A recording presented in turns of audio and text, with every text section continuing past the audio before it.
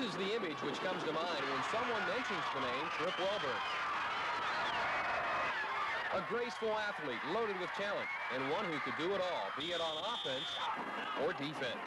Welborne's one of the finest players to come out of not only Page High School but the entire state. He's going to Michigan to play for Bo and the Wolverines. That should tell you something.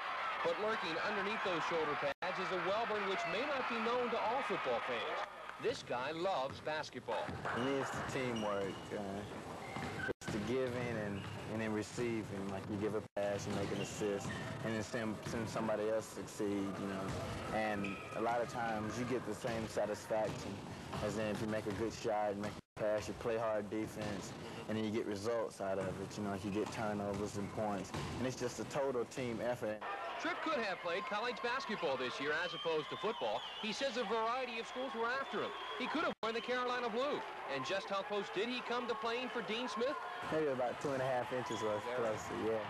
Then, if he was 6'4" instead of 6'2", the East-West All-Star game wouldn't be his final appearance in an organized basketball game.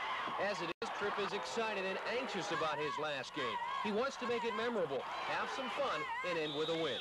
He leaves for Michigan on Sunday, and from there he'll center his athletic goals on football. The comparison to him and another former Page star, Haywood Jeffries of the Houston Oilers, is already being made.